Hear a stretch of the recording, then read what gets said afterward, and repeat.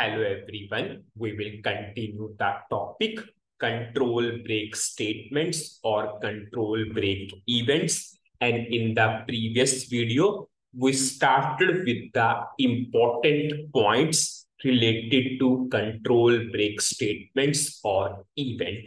And we already discussed the first point. Yes, always sort the internal table based upon the field name which you are specifying in at new or at end of. Suppose in our current example, we used PM, payment mode column in at new and at end of. So we sorted the internal table based upon that column. Now we will move on to second most important point. This topic seems to be very easy, but we have so many points which we need to take care. If we will not take care for those points, we will always get a wrong output. So for the second point, I will not come on to this theory part first. Firstly, we will replicate, we will do the practical, we will come on to the conclusion, and yes, then I will read the theory part. And this is one of the most important point. Any interviewer will always ask this particular point. Now, suppose as of now, our internal table has two columns. What is first column? Payment mode and total. What is first column? Payment mode. What is second column? Total amount. Suppose I will go to SC11 transaction code. Suppose I want order number also. I want order number also. So what I will do? I will take order number in the structure also, structure type.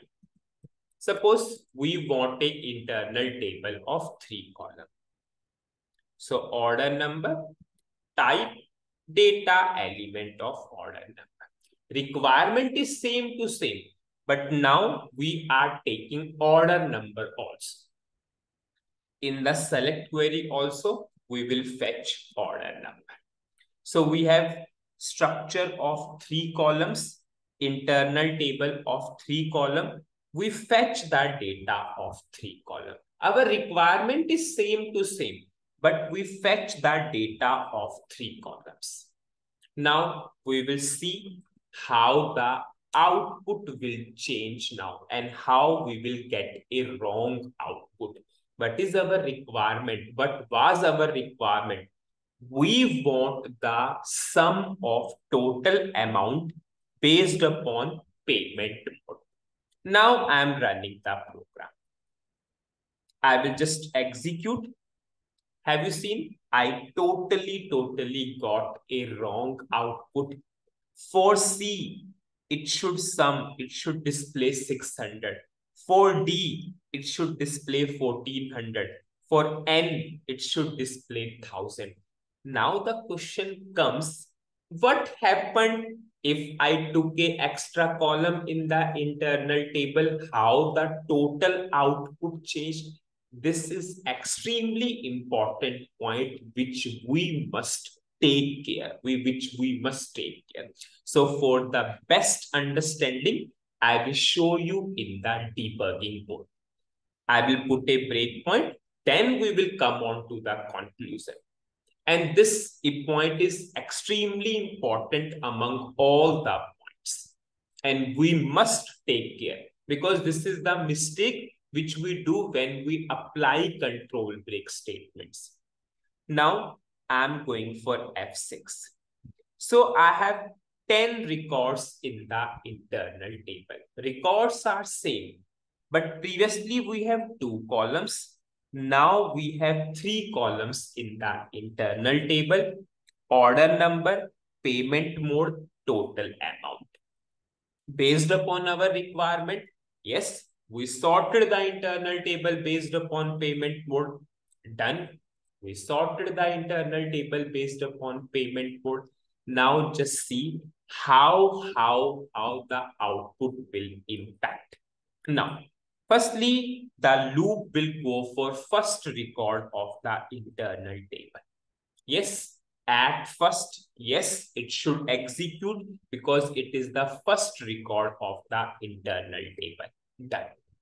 Now, next, add new payment mode. Add new payment mode. Yes, add new triggers for the first record of the group having the same value for the field name. Now, what people will think? Okay, C. So, add new will trigger for the first record. Okay, done. No problem. Add new trigger. We displayed C. Now we will come on to at end of payment mode. At end. Now I will show you. At end will trigger for the last record of the group having the same value. Now people will think at end should not trigger because this is the last record of payment mode C.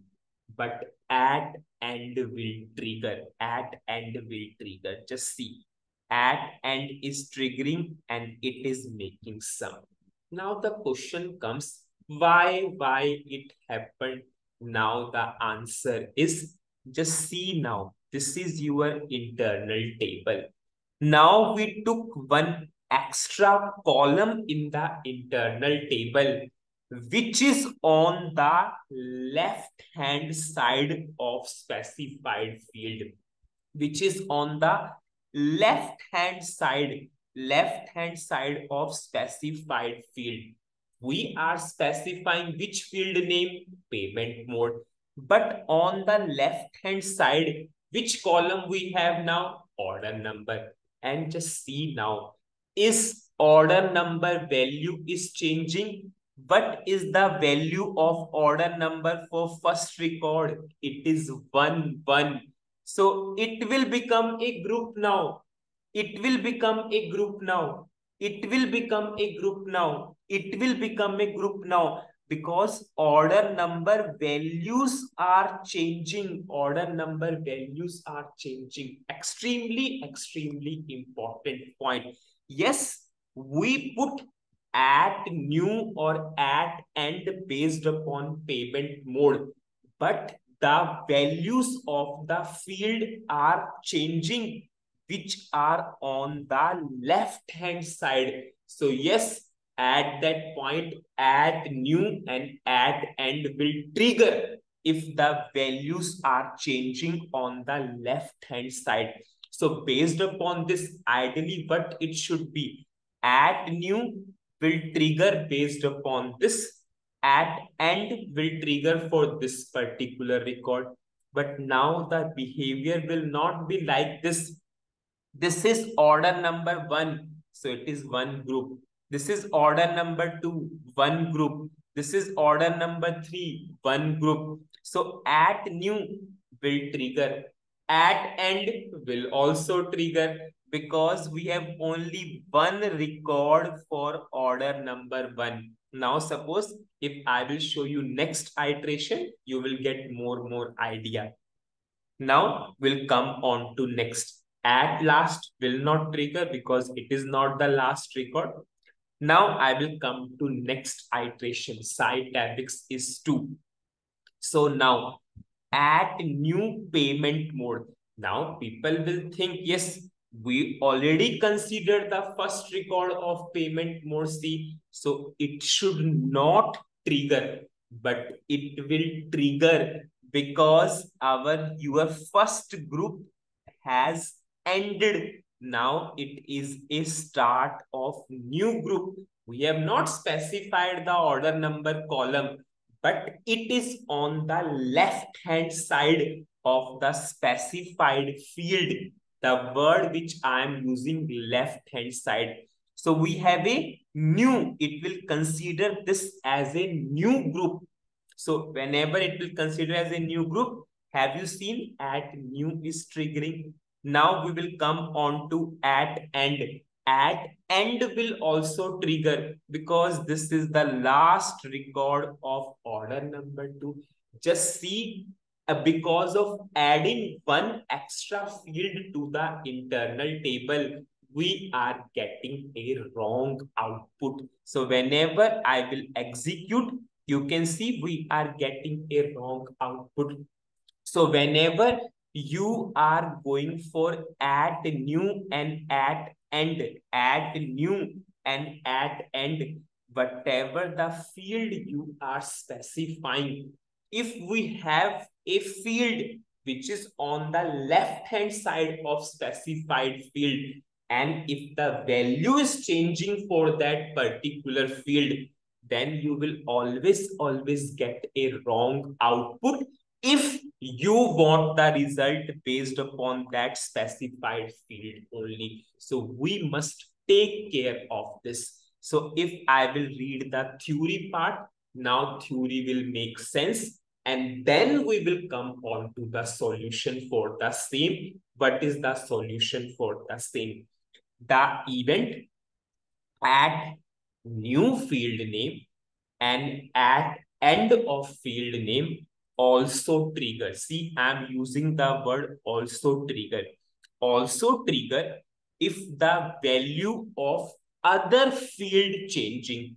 In this case, what is the other field value changing? Order number. When the value of other fields change, which are on the left hand side of specified field.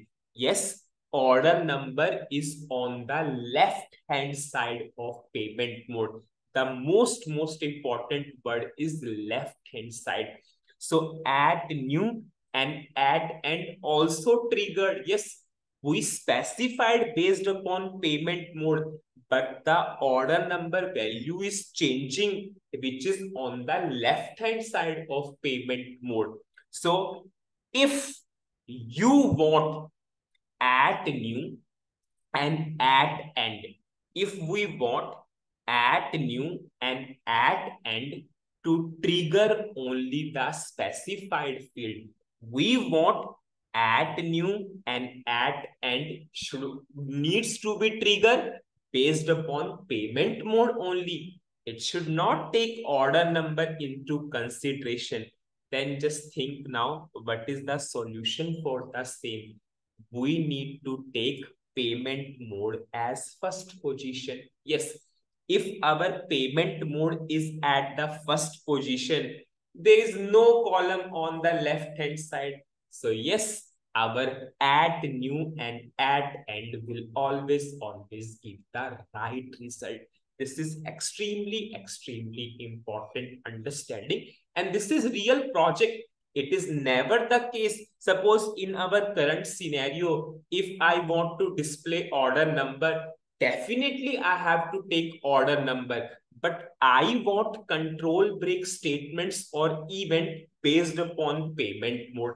So in that case, yes, what we need to do, I need to take payment mode column at the first position. If nothing is on the left hand side, payment mode is on the first position itself, yes, then the output will never impact. So what is the summary of the video? In this video, we cover one of the most important point, that at new field name or at end of field name also triggers if the value of other field change which are present on the left hand side of specified field name. Whatever the field you are specifying in add new or add end of, if we have a field on the left hand side of that and the value is changing, add new or add end of will trigger. Definitely it will trigger. But if we do not want to trigger, yes, if we want to trigger add new and add end based upon that specified field name only, we need to take that specified field at the first position only. Now, in the next video, how to resolve this particular thing, how we will take our payment mode at the first position, we will write or we will do the practical for the same. So that's it in this video. Thank you.